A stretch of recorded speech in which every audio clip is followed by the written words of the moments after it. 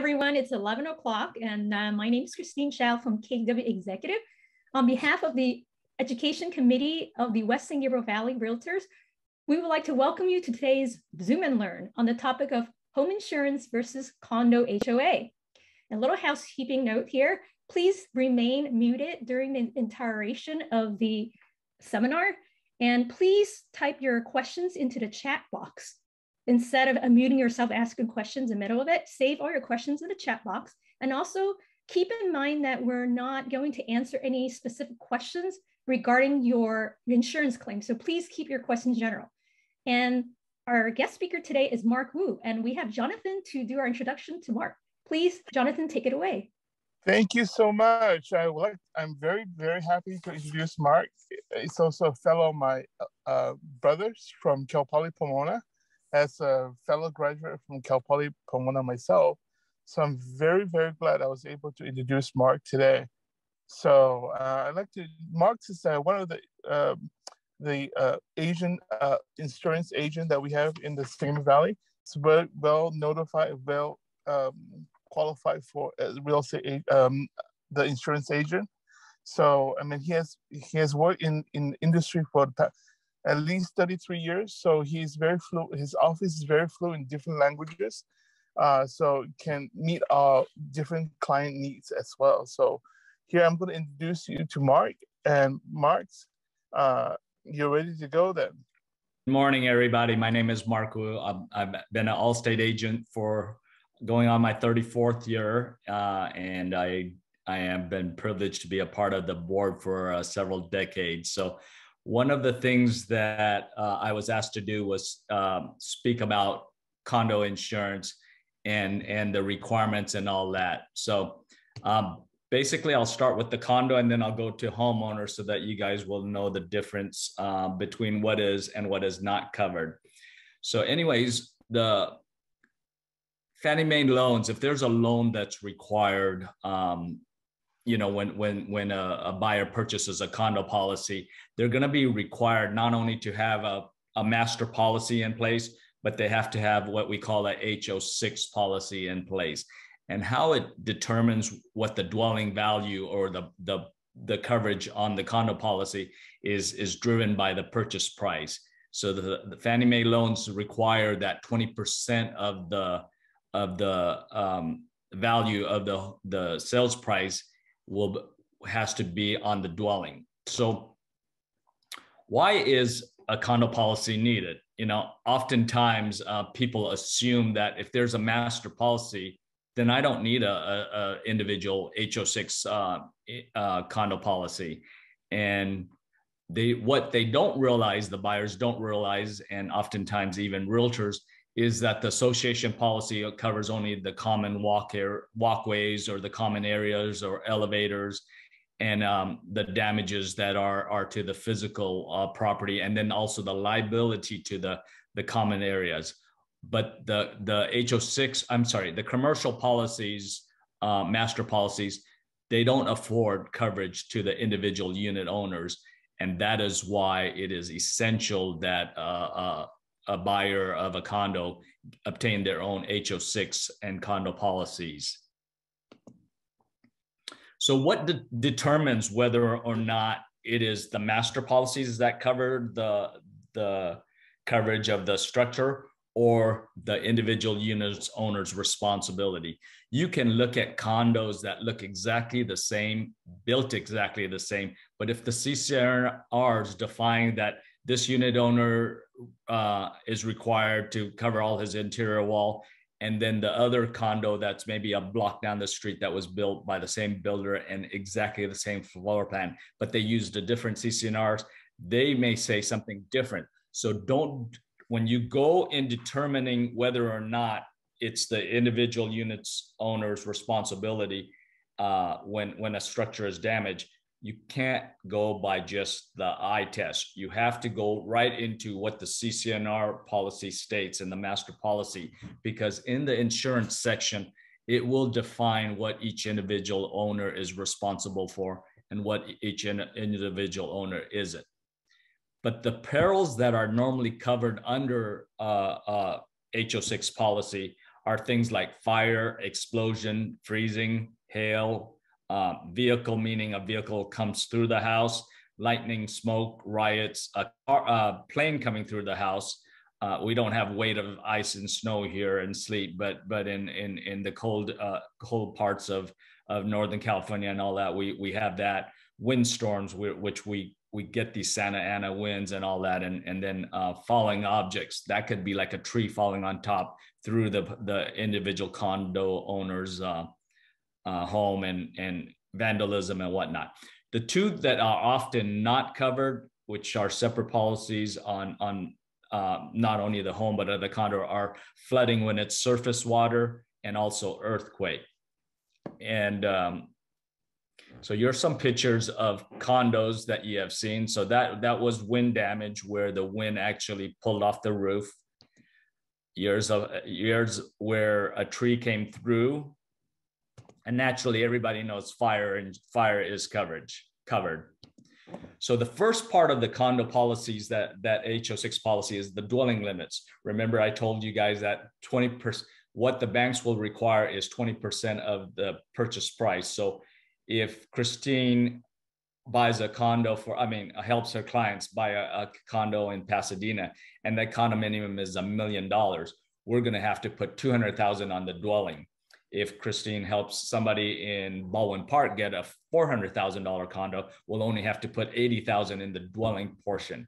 So the dwelling limit covers the fire, wind, hail, and explosion of something that's damaged, which the CCNR says is the buyer's responsibility and not the whole association's responsibility. The next coverage that is on a condo policy is personal protection, and this is things like what each unit owner owns. So it could be like furniture, stereo, appliances, clothing, and mostly it's non-business related items, because in business related items, like many of you are realtors and all that, if you say, I use this in real estate, well, then you're going to be capped at most likely a $500 cap when it comes to that being stolen out of your condo, or that being stolen out of your or a fire or a peril destroying it. Likewise, if Christine, I'm going to use you continually as an example, but if Christine is a plumber and she happens to have $10,000 worth of plumbing tools in her facilities, and that gets stolen or damaged, there's going to be a limitation to that. But if Christine happens to have that, and she just happens to have a lot of tools, and it happens to be what she uses for personal usage and not for business, then it gets thrown back into the personal property protection. Something that's very, very important that the H06 policy has and the master policy doesn't is loss of use. So again, Christine happens to be in the condo, and she can't stay in the condo because a fire destroyed her condominium, and it's going to take 3 or 4 or 5 months or 10 months even to rebuild. If she has a H06 policy, it will pick up her tab up to the policy limits to put her someplace else that is similar until her condo is being rebuilt. If she doesn't have that policy, the master policy pays $0. So she's going to be out of luck. So even though she may feel, hey, the association should be responsible for it, the association is going to say, yeah, we'll build back the common area structure, Christine, but we will not afford you any money to live someplace else while it's being built. So you got to move in with your folks or a friend or something, because there's not going to be money from the master policy. And then there's liability that is super, super important. Now, liability can happen in different forms, but one is personal liability. And as my notations alludes to, personal liability covers things where there's a claim or a lawsuit resulting in bodily injury or property damage to somebody in the area somebody in the complex that the buyer was responsible for, or the condo unit homeowner is. So it covers the condo unit owner plus their family members and all that. So an example of this would be something where maybe Christine is throwing a party, and she happens to be horsing around in the pool area and pushes pushes somebody into the pool because they're playing tag and whatnot, and that person cracks their head. All right. The master policy will say, hey, that wasn't the responsibility of the association. It was a result of Christine's action that caused that damage. I mean, that injury to that individual. So if she doesn't have a separate personal family liability policy on the HO6, then she would be afforded no protection under the master policy for that. Another example of that is she happens to have a dog bite, and I know that it's her dog's never bit anybody, but this time, unfortunately, it bit a kid walking by. If she sued there, again, the master policy would afford no coverage, but the HO6 policy would. But let's just say that she has a party and she's inviting 30 of her closest realtor buddies, and Jonathan happens to be one of them. And Jonathan happens to choke on something, not a result of Christine's fault and all that. And they go out and they call an ambulance, and the ambulance comes. She can, under the medical payments of the HO6 policy, say, hey, I would like to take care of that. And so it's an expense of somebody that's been injured on the facility or actually inside her property. And she doesn't have to be negligent for them, for that payment for her to ask her insurance company to pay for. The other thing that I want to make sure you guys knew is, as soon as anything happens within the complex, so within the condominium, the master policy ends as far as liability is concerned. All right. So that's why we call it personal liability. So if somebody slips and falls outside on the common area when they're walking up the driveway and all that, master policy will cover it, unless it was Christine's actions that caused that person to get injured. Once they enter into the complex, now it's her own policy that covers if there's a negligence and somebody gets injured within the policy. And another example of that is, maybe she has a child and the child has friends over, and now the child, they're horsing around and they fall down the stairs and all that. They got a broken leg and whatnot. And now, the child's friends' parents sue for $30,000, $40,000, $50,000 for medical bills and pain and suffering. The HO6 policy will pick that up. All right, up to the policy limit. So that's another very important thing. So here's a case study where a buyer, and let's just say we have XYZ realtor from West San Gabriel, and he has failed to take this class. And here's something that actually has happened. And so he has a cash buyer, and the cash buyer goes, hey, Mr. XYZ realtor from San Gabriel, do I need to get another policy, or is the master policy okay? The realtor XYZ says, don't worry about it, Mr. Buyer. You don't need to have a HO6 policy.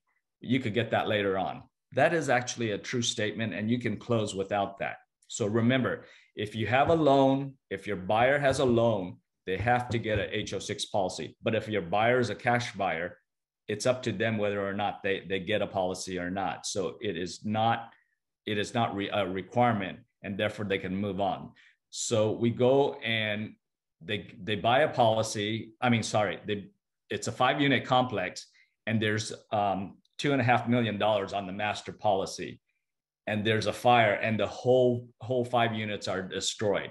If you don't think that happens, actually, it did happen in my career about 10 years ago in a Glendale commercial condo complex, where the whole units burned down, and something like this very similar happened. But let's just say that it costs now $2.7 million to rebuild that $2.5 million covered policy. So there's a $200,000 shortage. How is that applied to Christine as the owner of the condo? That she relied on XYZ realtors' expertise to tell her, don't worry about it. She also has $75,000 worth of interior damage, because remember what I told you guys, the CCNR defines what is Christine's responsibility and what is all the other 5-unit members' responsibility. Christine also has a bunch of fine personal belongings. She has a lot of Chanel purses and stilettos and whatnot. And so her content coverage comes up to $45,000. And it's going to take 10 months to rebuild this condo. So yours, what happens, first of all, from the master policy, and you might as well throw when the client that doesn't have insurance, because that's going to happen. So she experienced $75,000 worth of interior damage. These are for things like interior walls, maybe flooring, maybe wood shutters, maybe cabinetry she's put in. All right. So a structure that she cannot pick up and put in a moving truck to move out. So that they can be appliances and whatnot. And so the master policy would pay $0 to that if the CCR said that was Christine's responsibility. Whereas had she had her HO6 policy, up to $75,000, I'm sorry, up to $120,000 would be covered for any of that structural damage. And then remember, she has $45,000 worth of personal belongings. So that would be zero coverage from the master policy. However, her HO6 policy, as long as it wasn't business for business use, that the policy would pay up to $45,000. And then, she has a 3-bedroom, 2-bath condo, in the city of San Gabriel. It's going to probably be, we're not going to put her up, or companies can't say, you know what, Christine, just go to Motel 6, because that's what we could pay. If she has a 3-bedroom, 2.5 bath condo, the companies have to give her what she is accustomed to. So they will try to find a rental unit in the vicinity, whether it's in San Gabriel or the surrounding community. So again, that 10 months of loss of use would be picked up, and she would be paid for her rents elsewhere, because basically the banks don't care if she had a loan on the property, even though there's no condo and she can't live in it anymore. The banks are still going to want their mortgage monthly payments received by her. Then loss assessment. Remember, I told you guys that now it's going to cost $2.7 million to rebuild when our master policy only had 2.5. So how is it that 200,000, who gets to pay that? Well, it's divided by each of the unit owners. So that's how loss assessments are determined. Again, that's part of the CCNRs, where it defines how loss assessments are assessed. So the master policy is going to pay $0.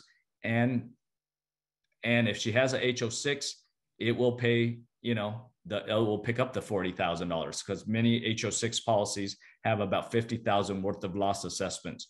So you see in this case that I gave you, where the XYZ realtor said, don't worry about it.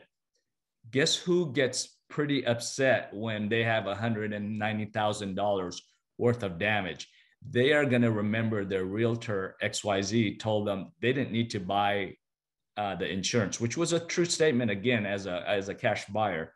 However, because they didn't buy it, now they have incurred $190,000. And most of these policies runs between $500 and $1,000. So do you think that who are they going to come after in the event they experience this kind of damage? They try to sue everybody and anybody, and many times it goes back to the realtor. So what I always tell my realtors in my class, as they are in my class, is to always encourage their buyers, even if they are a cash buyer, to obtain a HO6 policy. So never, ever have any type of an email or documentation telling them that they don't need it, because that's the little information that their attorneys can use to bring a claim against your E&O, and you don't want to be in an E&O situation. That's basically the condo in a package, Christine. I can't see if there's any questions. Are there any questions regarding condo before I go to homeowners? I don't see any questions in the chat box yet, Mark. I'll wait another minute. Anybody want to type a question in a chat box for Mark? All right, great. Can see it now. Okay. Thank you, Mark. So now we'll go to home insurance. And basically a home insurance is commonly called hazard insurance or fire insurance or whatnot. And this is required, again, unless you're a cash buyer. Now, even cash buyers know they better get home insurance. So you don't get in much trouble when we're talking about home insurance. So what's the most common form? Most companies across the board, the best forms they try to sell is the special form policy, which basically covers everything unless the policy says it's not covered. All right. And most companies exclude things like earthquake and flood insurance. All right. But contents are covered under a name peril basis, and that is where they'll name what kind of perils that has to happen to the contents in order for there to be coverage. Again, these are the common, just like the condo, it's very similar in coverages. When your home is damaged, the structure is damaged, it'll cover fire, explosion, wind, hail, smoke, explosion, falling objects, and whatnot. Yours, where it's a little different in that the dwelling coverage A is your most essential coverage in a homeowner policy. And these are things that are part of your house, actual house that you live in. So there are attached structures to your house, and like things like built-in appliances, plumbing, heating that are permanently installed. So if the garage is attached to the house, it falls under the dwelling coverage. If it's not attached to the house or detached, then it falls under other structures. So what I normally tell my clients and my realtor friends is that if you're walking up on the roof where the main part of the house is, and you can continue to walk on the roof, everything under that roof is normally under a dwelling coverage. If there's a gap and you have to come back down and go back up, then that top part of the structure is other structures. So normally you'll have amount of dwelling coverage, and each company determines, they have their formulas to determine what they are comfortable with to replace the house that your buyers build. But oftentimes other structure is part of the policy. And what most companies do is put only 10% of their dwelling amount. So using the example of Christine buying a house in San Gabriel, if the house is $1 million home, we're going to put $100,000 on the other structures. All right. So that's what she will have. So let's just say, actually, she was able to buy a great deal, and she was able to buy a $500,000 home, and she only has $50,000 worth of other structures.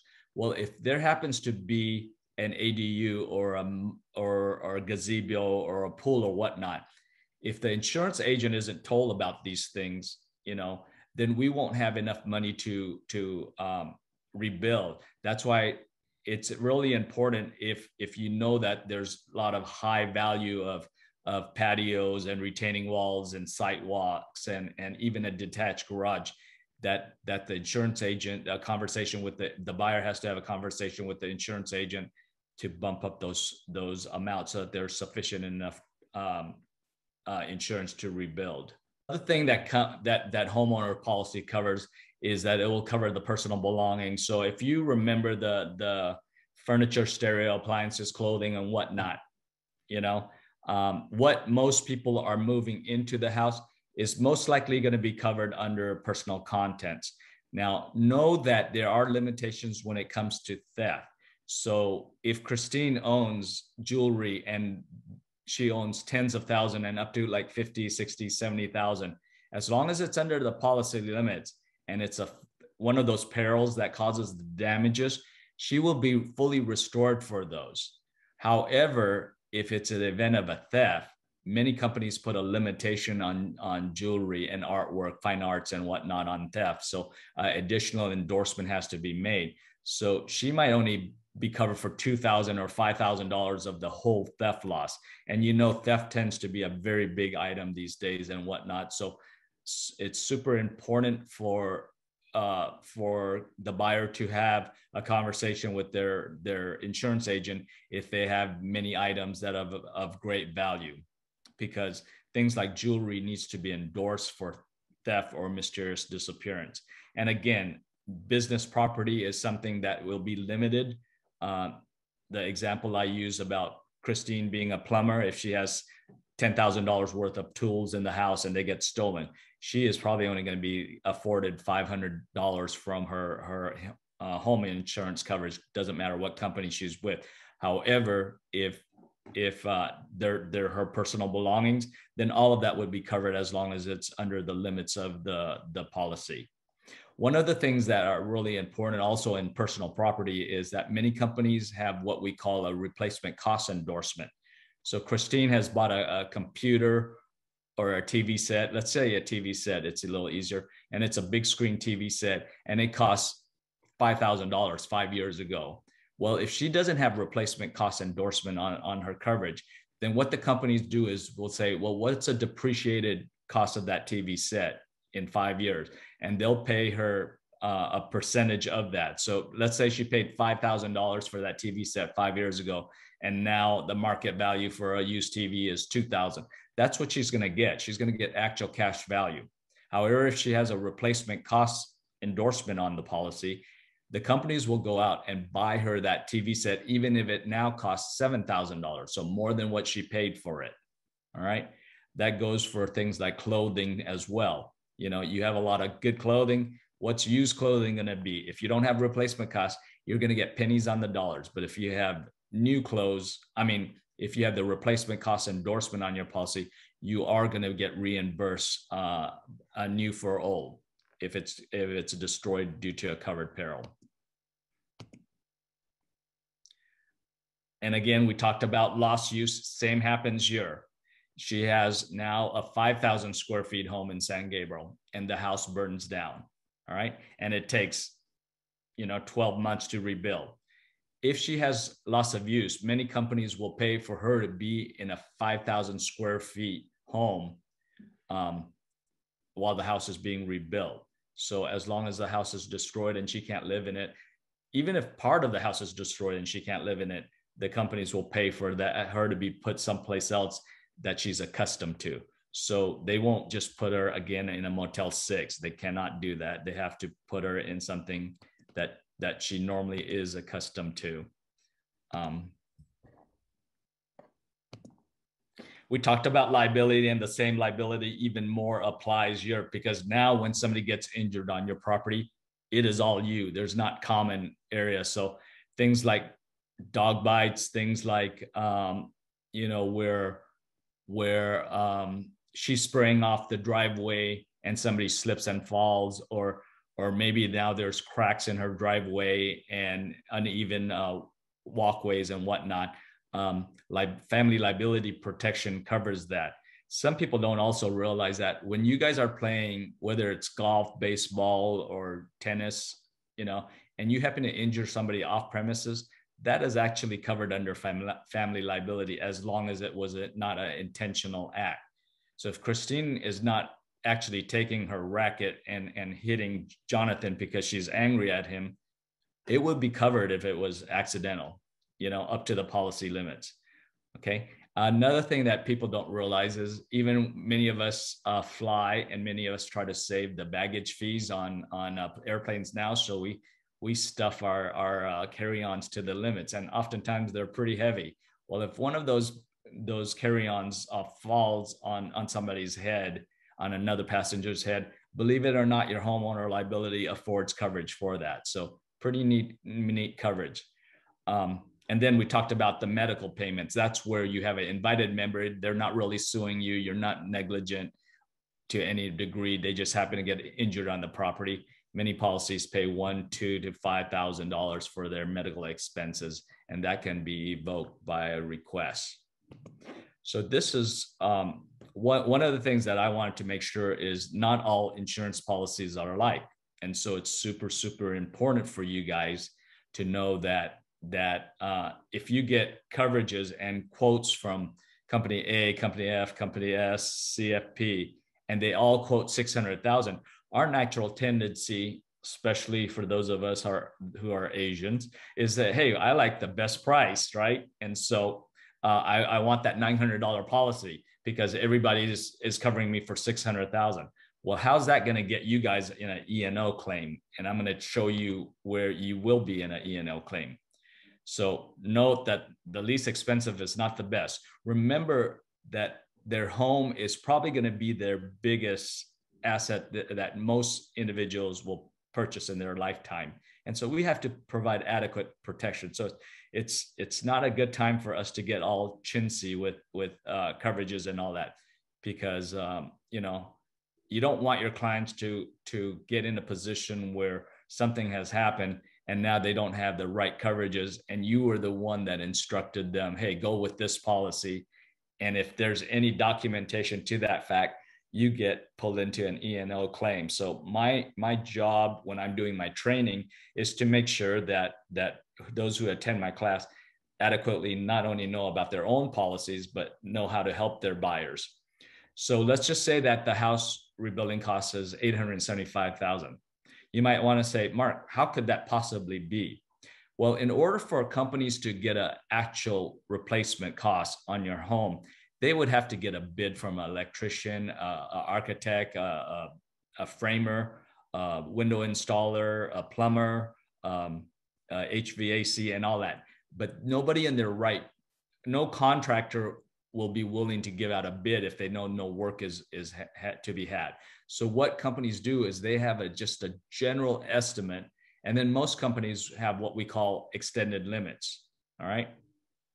What extended limits are is the amount of insurance these companies are willing to put beyond what they're insuring your house for. So a specified limit policy would be what you see is what you get. That's like the CFP. That company I can name because I represent them as well, California Fair Plan. This is a company of last resort. Many times we put these up on the foothills brush area because most companies don't want to insure that way.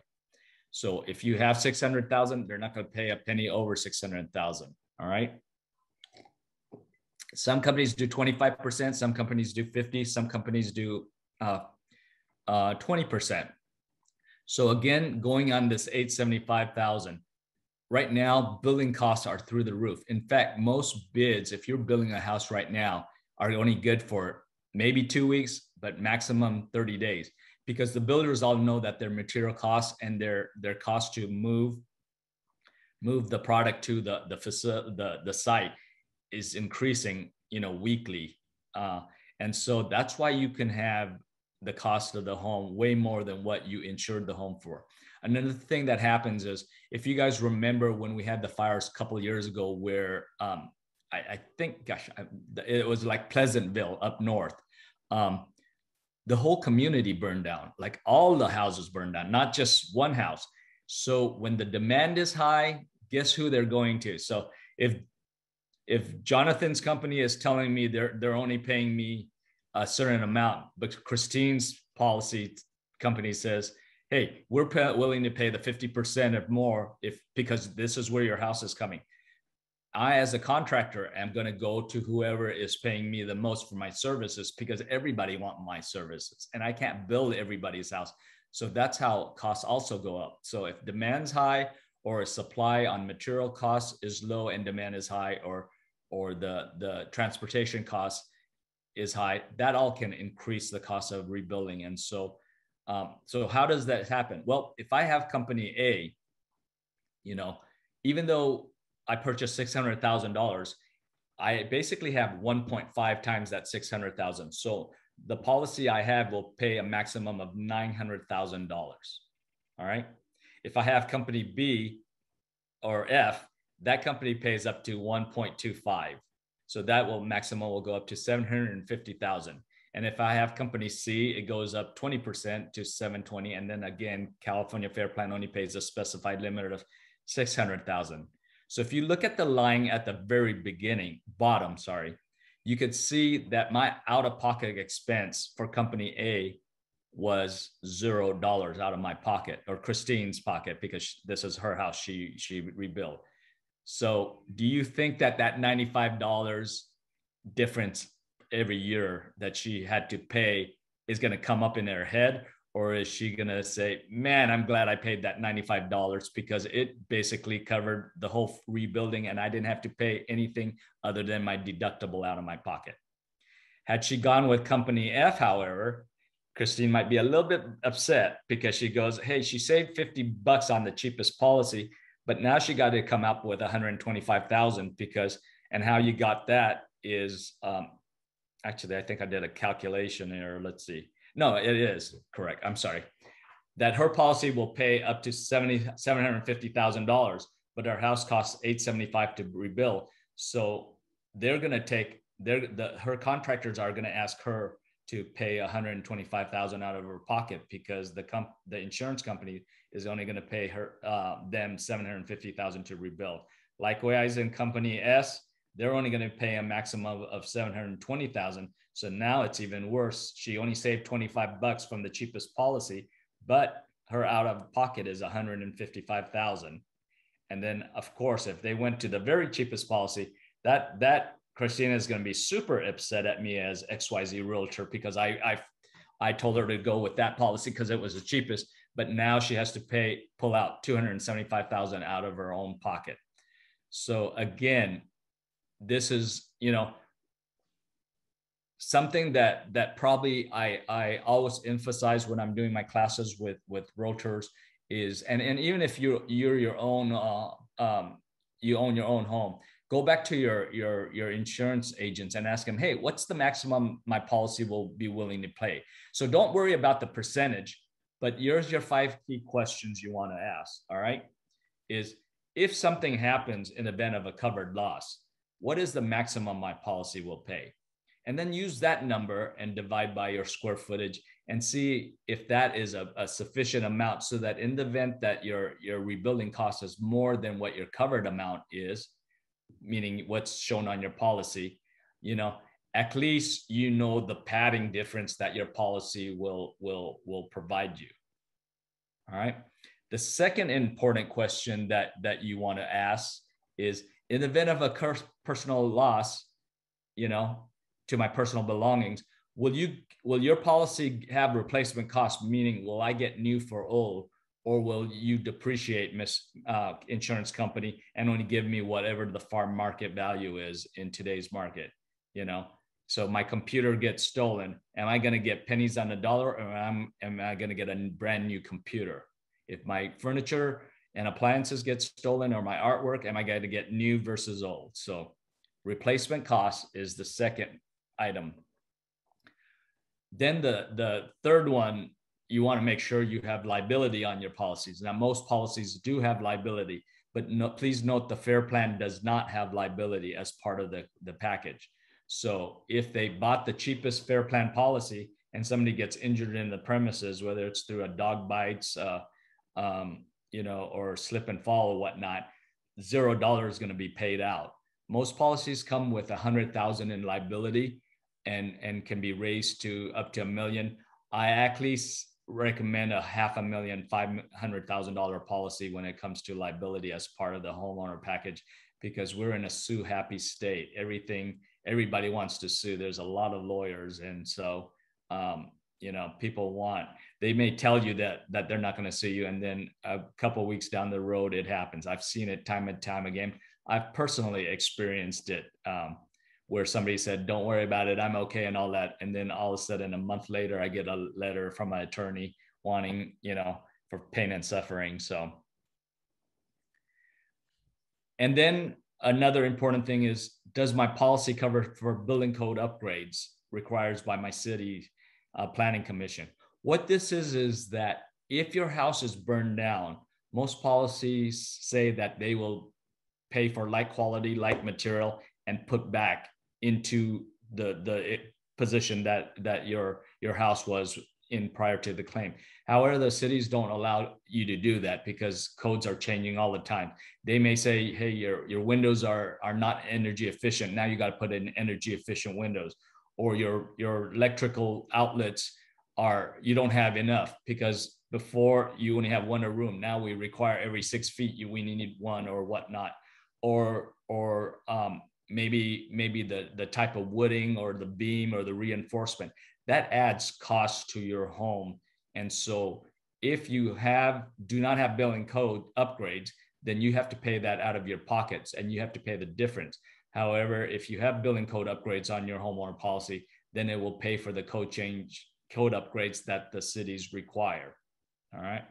And then, of course, the other important thing is, does it provide funds for any additional living expenses? Again, you know, Christine had a 5,000 square foot home. It burns down. She can't stay in it for 12 months. Will the policy pay for her to be put up someplace else? Or will they say, tough luck, Christine, go live with a friend? So that is that. If you guys just take these 5 questions and forget everything else that I told you, you will be well situated to understand what a normal homeowner policy covers, and that can assist you. One of the things that I would like to also just make sure you guys know is, don't get involved in a situation where you know the person is buying a home, your buyers are buying a home, they got a home loan, but they are not getting, and they're asking for home insurance, but they know they're renting it out. That can get you guys involved in an E&O, because if I have a homeowner policy and Christine gets a homeowner policy from me, and she knows that there's a tenant that she's going to be renting out because it's technically an investment property, many companies can deny coverage because a correct policy is not involved. Also, there's another thing called loss of income. Let's say that Christine has that 5,000 square foot home and she's renting it out for $6,000 a month in San Gabriel, right? In 10 months, right, or 12 months, that's a loss of $72,000 in income, correct? If she has a home insurance and not a landlord's policy, she's not going to get that $72,000 back from the insurance company for the loss of income that she lost due to the house being burned down.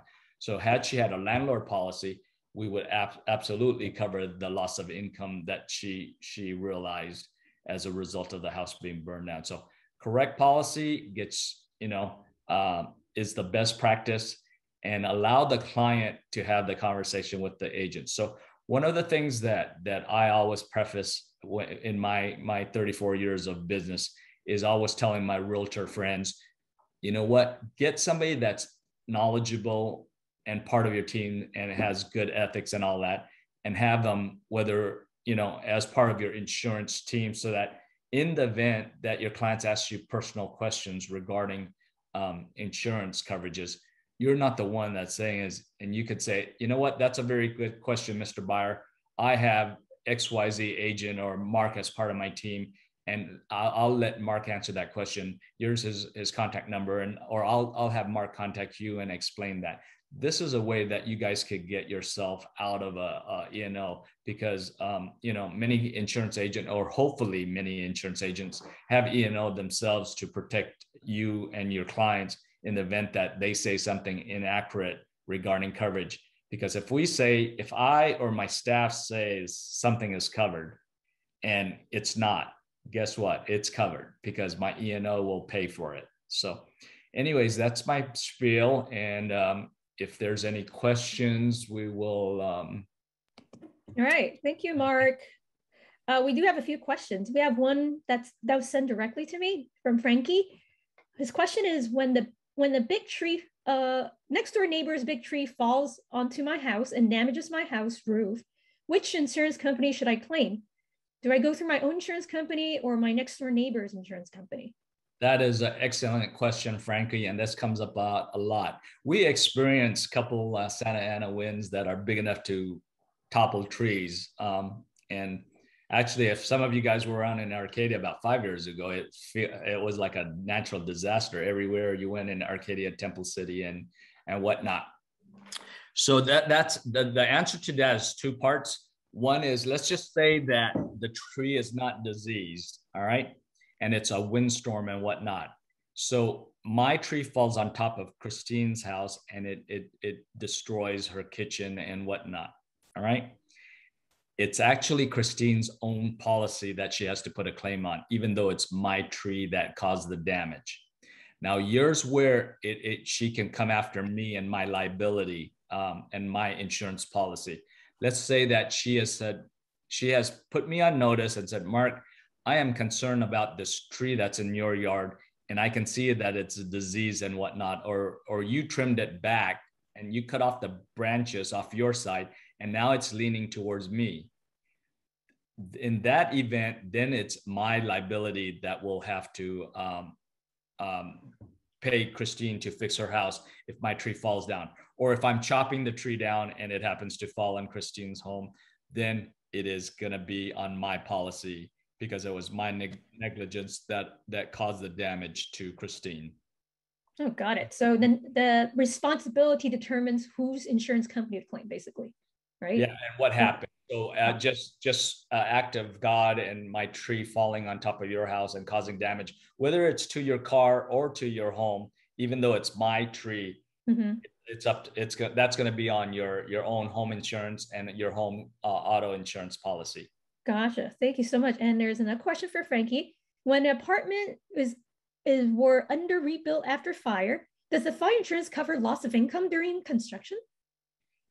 If they have that on a part of the policy. So if the investor has loss of income, then they will cover. So yeah, let's say it's a 10-unit apartment complex, and due to smoke damage, all 10 units are being rebuilt for up to 10 months, and he's getting $1,500 each unit. So 1,500 times 10 times 10, that's what the insurance company would pay for loss of income. Great. Another question, Frankie. What do you mean by replacement guarantee that you mentioned earlier in your presentation? All right. There's replacement cost and replacement guarantee. Not many companies out there, in fact, hardly any do guarantees anymore. That was done away with back in '96 and so forth. So your major three companies don't have guarantee. Guarantee means it doesn't matter what it will cost to rebuild, they will replace it to the maximum amount. So if I insured your house for $500,000 and it costs $5 million to rebuild, company, if I gave you that clause, we would rebuild it for $5 million.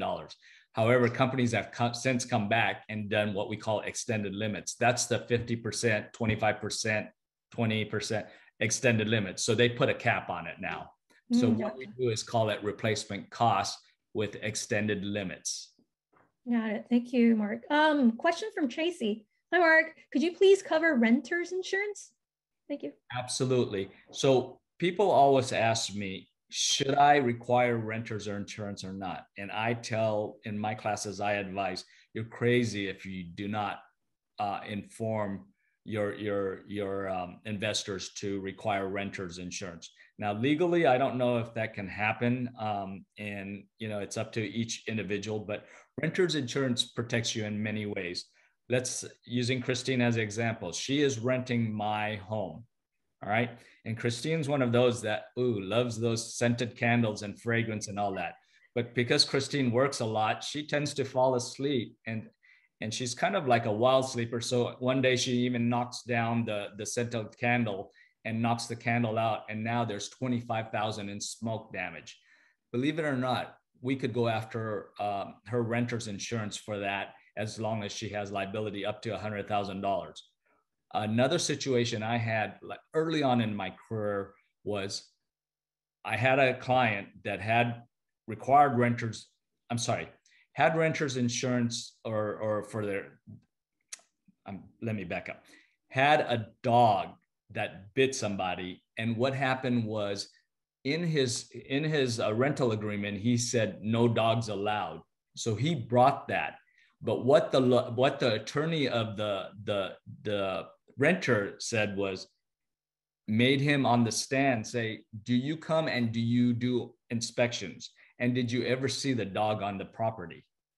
And because he did, that's how it came back to him, and he was liable. And so there was litigation costs. So renters had the renter had renter's insurance, it wouldn't have come even to my owner's the liability claim for the dog bite wouldn't have even come to the owner. The other thing the renter's insurance policy does is, let's just say Christine is a fabulous tenant, right? And it's hard to find somebody. She's been a 10-year tenant. She continues to pay. She never calls me for any maintenance issue because she takes care of it herself. If she happens to have a loss where she can't stay in the resident for, you know, a month or two. I don't want her to go out looking for a place to stay, and now she likes that place better and all that. A renter's policy will do loss of use. So we'll pay Christine to stay someplace else. She still has to pay me, you know, what she normally pays me, but she doesn't have to have any additional cost out of her pocket to stay someplace else.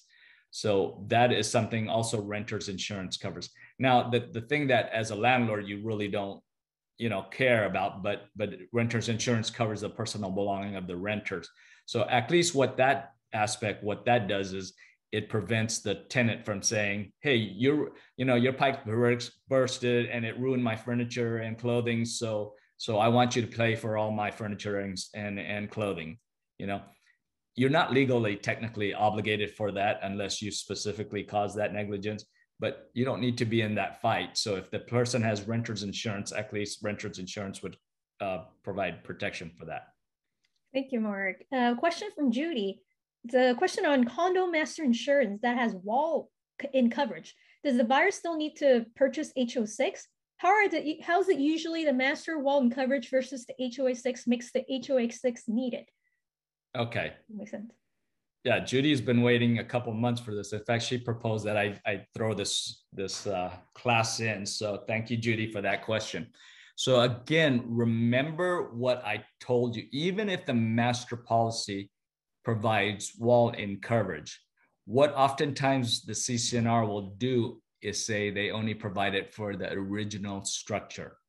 So Christina is one of those that likes modern things, but she's in a non-modern type of condo. And so she goes and she replaces all the wall coverings. She replaces all the granite countertops and all that and whatnot. Maybe that costs $30,000, $40,000.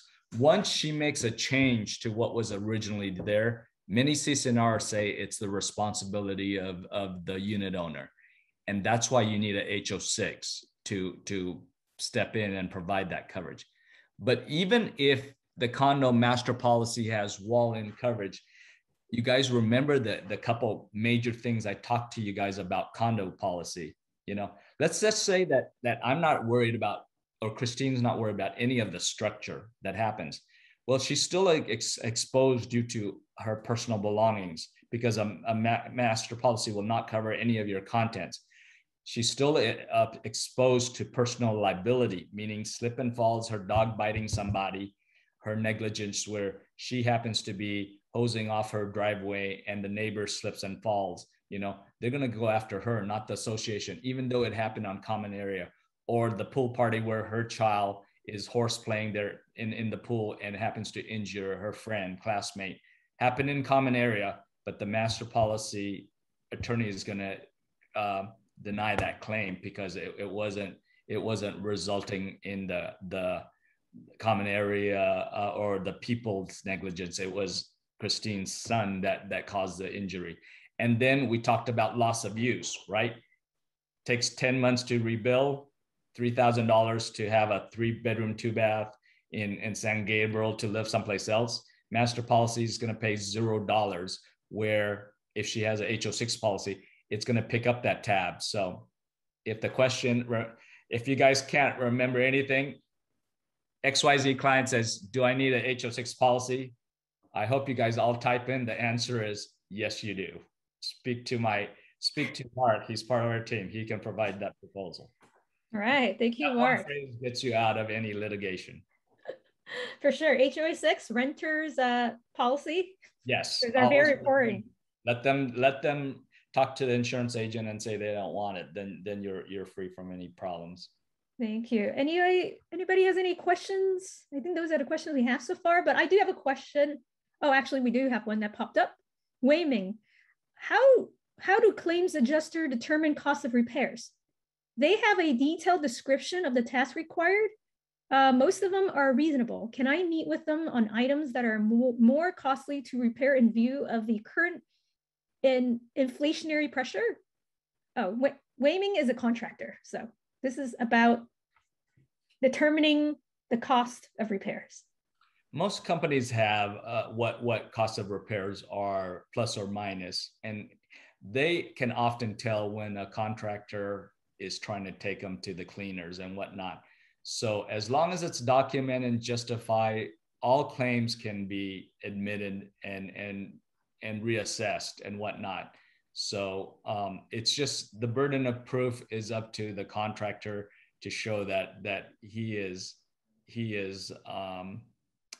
forthright, and that this is what the current market exposure has. Remember, all the policies are factored in as long as they have replacement costs, extended limits, for us to be able to absorb those cost increases due to whether or not the material costs have gone high or inflation.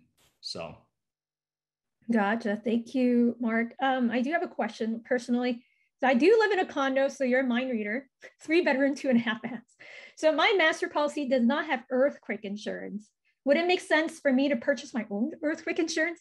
Because if the structure does get damaged, it's the whole entire structure. And you're right. So that's one of the unfortunate things of having a condo, living in a condo complex, because unless the association wants gets the earthquake insurance, you're going to be out of luck. You can kick and scream, but it doesn't matter. The board has to vote. The whole complex has to vote for that. So does it, as a realtor and even as an agent, you always say, yes, I encourage you to buy it. Then you got to decide whether or not it's worthwhile, because there are certain things that the earthquake condo policy covers personally. It covers your personal walls that you're you're responsible for, but that's going to be $20,000, $30,000, $40,000, $50,000. And frankly, if the structure isn't there, you can't build that. So, right, to handle your personal belongings, it's also going to be put you up someplace else. So on the whole, it's not that much value from a standpoint because the master policy doesn't have it. Gotcha. Thank you so much, Mark, for your time and sharing your valuable knowledge with us. Thank you so much for coming. Any other questions before we let Mark go? No? Okay. Thank you so much. Everybody's saying thank you, Mark. That's all right. For answering our questions. Have a fabulous week, everyone. Take care. And then I'll give it back to Jonathan to close up the seminar for us today. This is actually a quite interesting topic. It's very nicely presented, Mark. Thank you so much. And thank you for giving us all the precious information. I think a lot of the realtors will know more about insurance now and know how to advise our clients. And then hopefully we'll go to you for more answer then. Yeah. Thank you so much. Anyway, I mean, this is a very good, important classes for us. West St. Vincent Association does provide a lot of different trainings. And this is one of the good trainings that we have. In the future, we will be having more training as well. So just want to make sure that all of us go check out the education schedule in the West St. website. There is a lot of important training classes available. So I hope that everybody attend the different classes. Well, there is one that's coming up that's very important, which is the realtor branding, which is coming up shortly. Something that you might want to consider taking it and understanding what the NAR CR is providing individual realtor. And also I noticed that Tony Watson is coming in again on May 11th at 11 o'clock to do another commercial training. So that's a very good classes to attend to. You definitely can learn a lot from Tony. All right, everybody. Enjoy the rest of your day. You guys all have a good day. Bye-bye.